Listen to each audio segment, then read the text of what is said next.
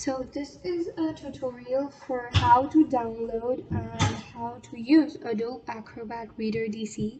It's a very easy application for annotating all your PDFs. How to download it, I'm going to show you that first. Open any web browser like Chrome or Edge. Any web browser would work. Then you just need to type out download Adobe Reader. Click on this link, this fourth link, right? 1, 2, 3, 4. Yeah, this fourth link for download Adobe Reader DC, free and latest version.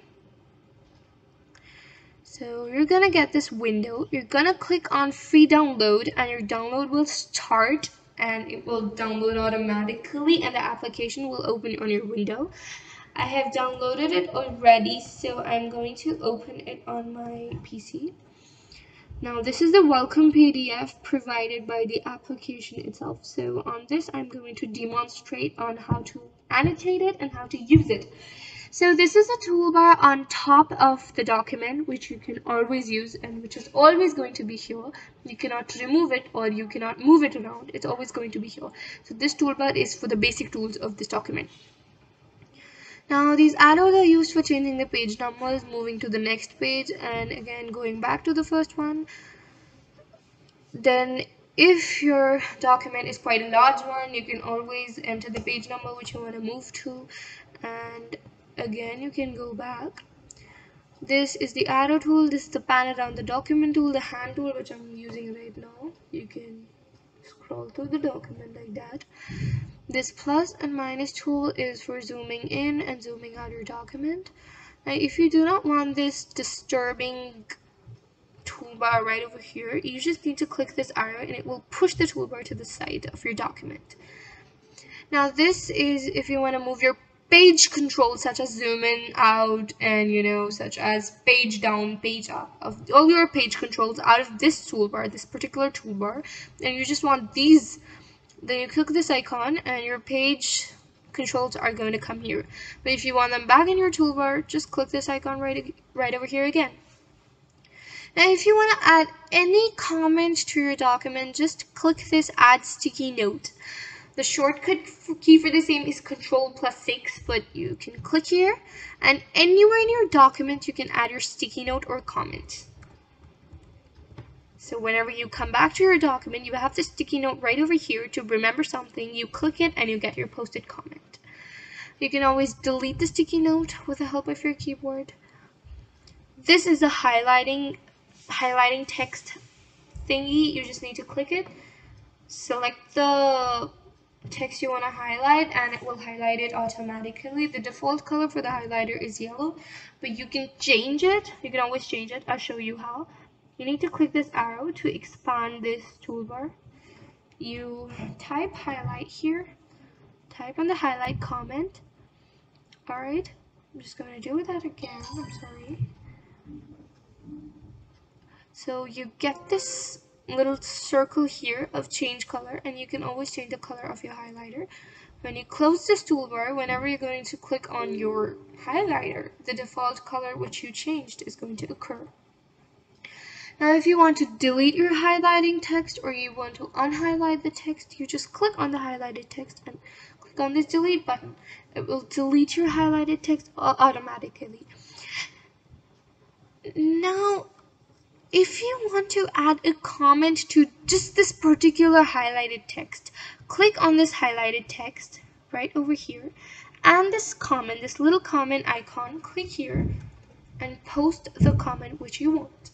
So this is really helpful for the difficult words, for writing down the meaning of those difficult words in those difficult literature poems or stories.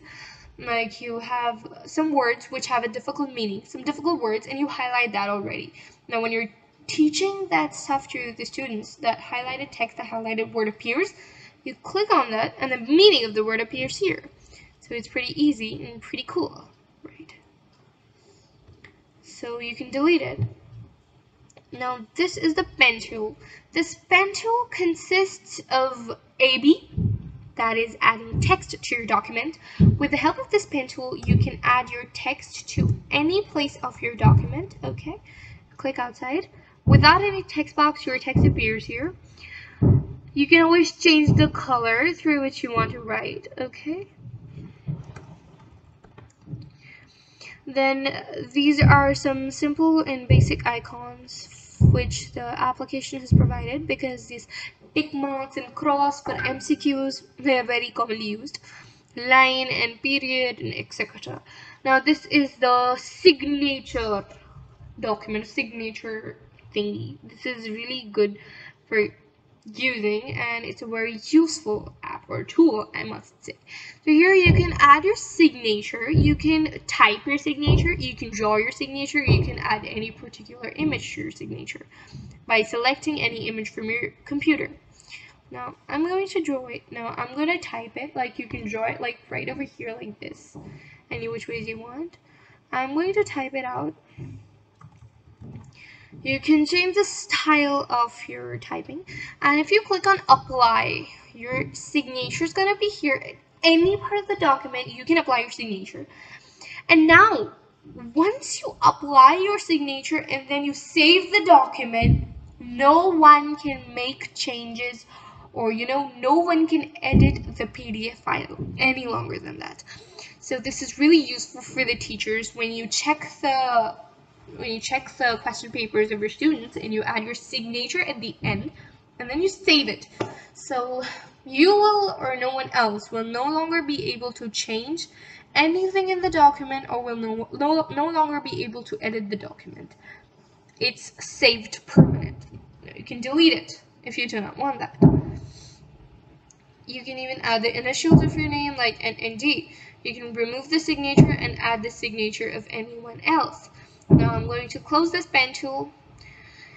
Now, if you want the freehand writing tool, you just need to search in this particular toolbar, draw.